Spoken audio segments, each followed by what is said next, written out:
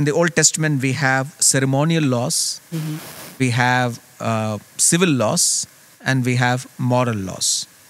So, to us, New Testament believers, what laws are applicable to us, Pastor? Yeah, this is the reason, people try to easily divide these laws as ceremonial, Civil laws. civil, and moral. Moral. And I did not call this as ceremonial. I called it as worship. Specifically for this reason. Because when you use the word ceremony, it kind of gives an idea of a kind of a ritual. It takes out the sting of the relationship it talks about between God and us and our neighbors. And therefore, all these laws, some of them, like what I mentioned in the worship laws, the animal is replaced by the person Jesus and his death. But the significance of that is still there. Do we give sacrifice? Answer is yes. How? By faith. So it is not gone. So civil laws, because we relegate all these administrative laws, because now Israel is a theocratic nation, a nation that was formed by their faith. God is the center. The king is only a representative of God. God is the real king. And therefore, the laws are given for the king and the people are the judges so that there will be justice in the society. The administrative laws basically talk about justice and equality. So now, are they applicable to us? We may not have a government that would, have these kinds of things, but we have a community of God, and we need to have this justice in us, equality among us, and righteousness expressed in our relationship with our people, even outsiders. And therefore, when you call the civil law as something like administrative setup, but these principles are still applicable to us. Moral laws, we don't have to say much, because all these moral laws tells us and what is right and what is wrong. And therefore, we know, stealing is wrong. We know adultery is wrong. We know lying is wrong. We know covetousness is wrong. And therefore, now we have no way to escape and say, I do not know. I know everything. And therefore, when I come to commit any one of these sins as a person of God, the law or that word of God convicts me. That's what the work of the Holy Spirit. The Spirit of God, as you read Romans chapter 8, the Spirit of God who lives in us, the work of the Holy Spirit, as Jesus mentioned, when I go, it is good for me to go. John's Gospel 14. So the Spirit of God will come in you and He will remind you of all that I taught you.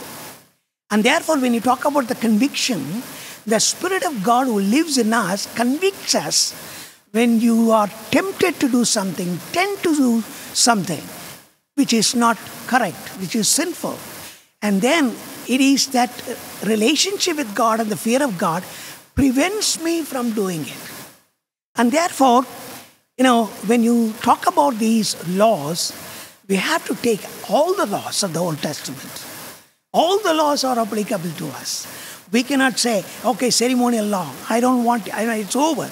We cannot say these are civil laws only for the country to administer. So you say spiritual significance is there for us? I don't want to use that word spiritual. The significance of every law. Because when you spiritualize something, there is some kind of an allegorization coming in. Pastor, we are not living in a government ruled under Israel, and that laws are not applicable for us. Okay, but the spirit behind the law is applicable for us. That's what you're telling. Yes. Yes. Okay, we can say that. Suppose the government says, like in the case of Daniel, here is the statue. You have to bow down before the statue at the ring of the bell. Can we do that? We cannot do that. Why? It is because of God's command. And therefore, there is a situation where we have to, I will use the word disobey. There is a limitation to submit to any civil authority, and we cannot just blindly obey everything they say. And therefore, now when you look at these laws, they give us an understanding of our total lifestyle, our spiritual lifestyle, our relationship with the other people in our community, believer community, and our relationship with outside of the believers community and to the rulers and everyone. And therefore, we cannot just kind of relegate many of these laws as something not acceptable, but some of them may be temporal and which has been fulfilled permanently by Jesus.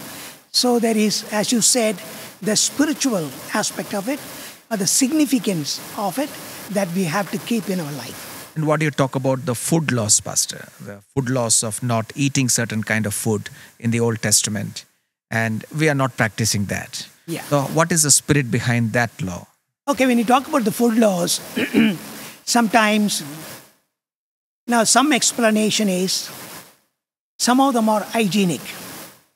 And some would indicate, it is because the Canaanite community had done that, God had prevented them from doing it. For example, pig.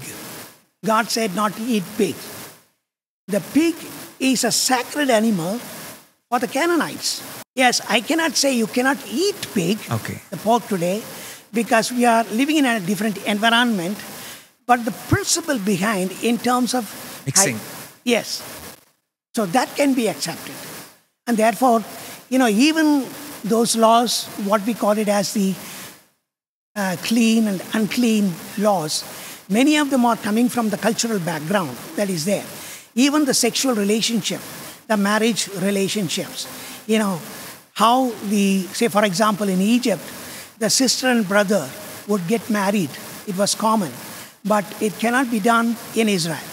So these kinds of laws actually motivated because of the community or the environment in which they lived, what they should do and what they should not do.